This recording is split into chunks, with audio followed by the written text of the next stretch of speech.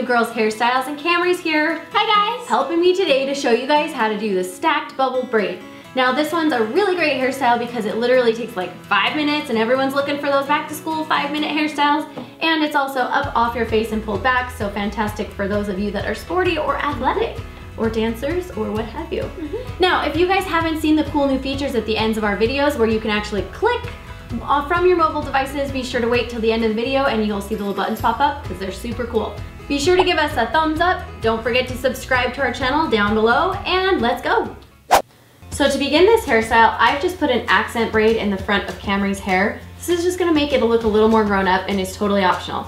We've swooped all of her hair up into a really high ponytail, and she has pretty thick and long hair, so just to secure it and to make sure that the ponytail goes really up and has lift, I'm gonna add a second elastic on top of that first one. That's a little ponytail trick. For those of you that have long, thick hair too. Now you can see this is just remnants of that braid I put in her hair, but I'm gonna go ahead and finish off this braid since it's kind of the perfect thickness for where I'm heading. Now we have everything ready to do our bubble ponytail and the accent braid. So we're going to brush out her hair. Just make sure it's pretty smooth and sleek. If you have curly hair, you can straighten it. That's what Cam has done. Then I'm gonna lay the braid right down the middle. And I'm gonna go up to the top and go down a couple inches and then put an elastic around it. And we want that accent braid to be running right down the middle.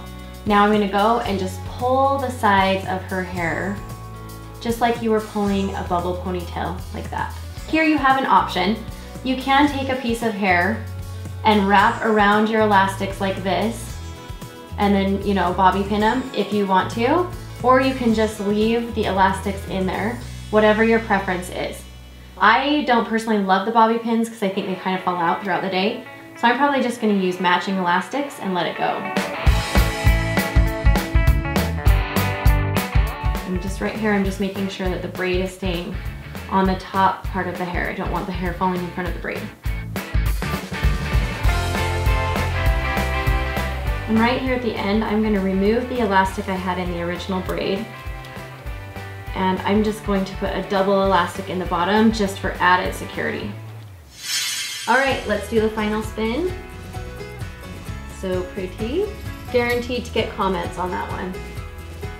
Okay, so if you want to subscribe to our channel, you can click this nifty little circle right here where you actually can click it and subscribe. If you want to watch some more of our hairstyles, click right here, and if you have missed our Behind the Braids vlogs, you can click right here to see them. That's it, guys. We'll see you next Sunday. Bye!